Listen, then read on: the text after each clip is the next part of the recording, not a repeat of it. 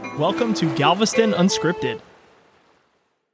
The birds of the East End Lagoon. James Audubon waded ashore on Galveston Island near the East End Lagoon in April of 1837. In the ensuing years, Galveston has become a major port and a destination that attracts over 8 million tourists annually. Yet the lagoon still attracts the Snipes innumerable, and early morning visitors can still hear the delightful notes of the Mockingbird. The birds of the East End Lagoon are stitched together by a common thread: water. The birds of the lagoon are those of open water, shoreline, and wet coastal prairie. During storms and high tides, there is no land in or around the lagoon that remains dry. Birds of the lagoon have adapted to these wetlands and prosper in conditions that elude most land and forest birds. A number of bird species are limited to feeding along the shore or on the beach. These shore birds include sandpipers, plovers, herons, and egrets. Birds of the open water are usually seen in the lagoon itself rather than feeding along the shore. Waterfowl, such as ducks and geese, loons, cormorants, and pelicans, are examples of birds that are frequently seen out in the open water.